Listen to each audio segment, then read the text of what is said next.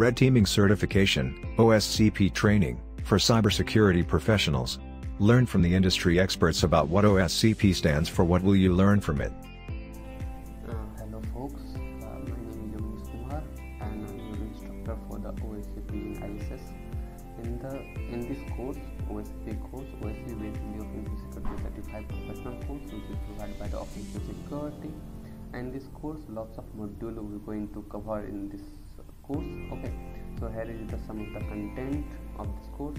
First is about the Kali Linux, where we learn about the Kali Linux environment and all the other tools which we already installed in the Kali Linux.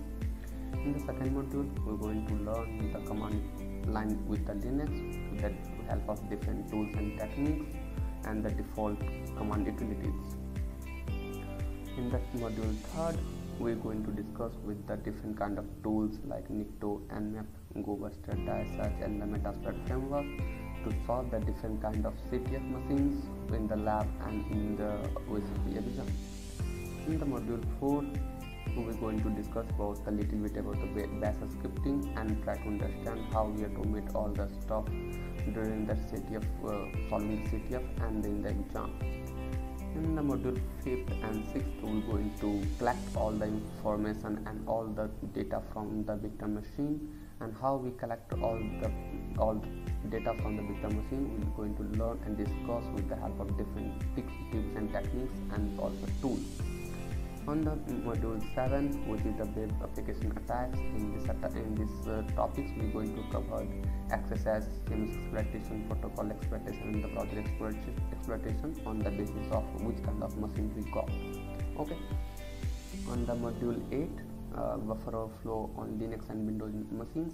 Basically, buffer overflow is the most important topic for the OSCP, where the weightage of the buffer overflow for the 25 marks. So we need to understand all the scenario of buffer overflow and try to exploit it. If you want to learn it, then we go through this particular link and we are going to understand all the process. Number 9, which is the client-side attack. Client-side attack basically try to understand all the framework of Metasploit and try to use the CVE and the Rapid7 modules to use to exploit the different kind of vulnerability over the CTF machines. On the module 10, basically which kind of exploit are publicly available on the exploit DB, GitHub and the Google. We try to hack that kind of exploit and try to use to solve our machines and try to exploit and get the root flag of the machine. On the module 11, we're going to learn about the file transfer protocols, like with the help of ANSI, with the help of SSH, with the help of SCP tools. So basically, when we go through the victim machine and we need to transfer the file from the attacker machine to victim machine, that kind of stuff we're going to learn into this module, which is the file transfer modules. Okay.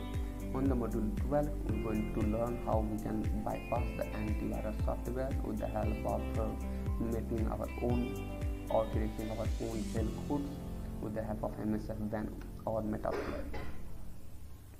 On the module 11, basically which is most important topics again, which is the various lesson on the Windows and Linux system. Basically, when we exploit any kind of machine, we got the normal shell on the machine, not the root shell of the machine. But if you need to compromise whole machine in a particular manner, then we need to understand the privilege of a particular user and how we can extract our privilege from normal user to root user into the system or into the CTF machines, in the exam also or in the labs also. On module 14, we're going to discuss about the brute force attack with the help of different tools like Hydra, Medusa and other tools.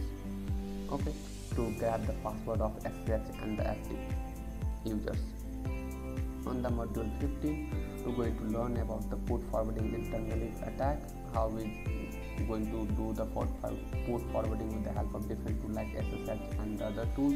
And in the module 16, we're going to discuss about the Active Directory things, because the Active Directory is newly implemented into the Offensive Security exam and the course. So we manage all the environment on your own system by the developing Active Directory environment and try to practice on it. On the module 17, we're going to deep dive into the Metasploit framework to learn how we can use the different kind of exploit to use to against a victim machine and try to grab the shell from the victim machine.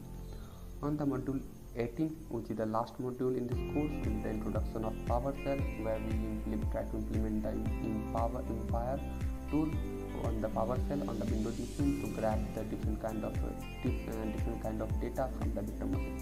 So this is it. If you are ready to fire, then go for it.